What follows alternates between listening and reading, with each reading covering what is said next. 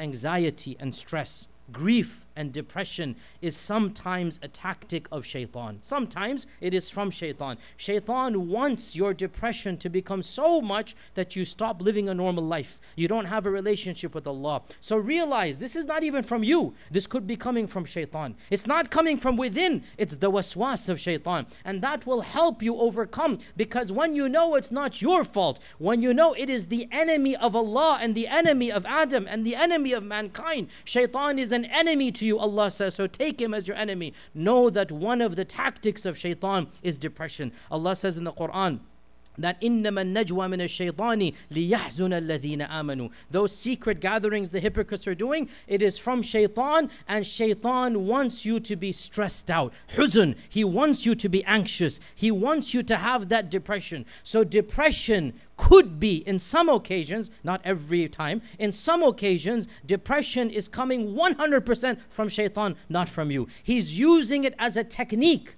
to divert you from your world, from your deen, from your dunya, so that you don't live a comfortable life. This is a part of the tactic of Shaitan, and knowing this helps us overcome depression.